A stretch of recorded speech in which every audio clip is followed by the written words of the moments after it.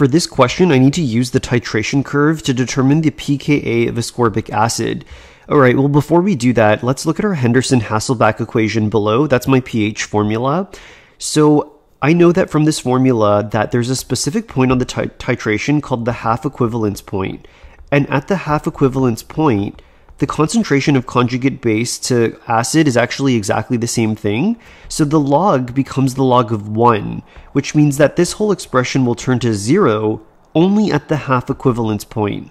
So that's helpful because then what I can see from this formula is that the pH will equal the pKa at the half equivalence point. So where is the half equivalence point? Well, if we look at our titration curve, I can tell that when 16 milliliters of NaOH was added, this is my equivalence point. So this is where the acid and base moles equal each other and they consumed one another.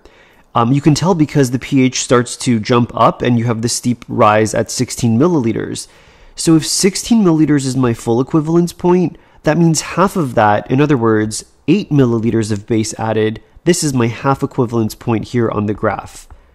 Okay, so remember what I said, that at the half equivalence point, the pH will equal the pKa, so the pH here is around 4.1 approximately. That's the answer to this question on the 2025 AP Chem Free Response.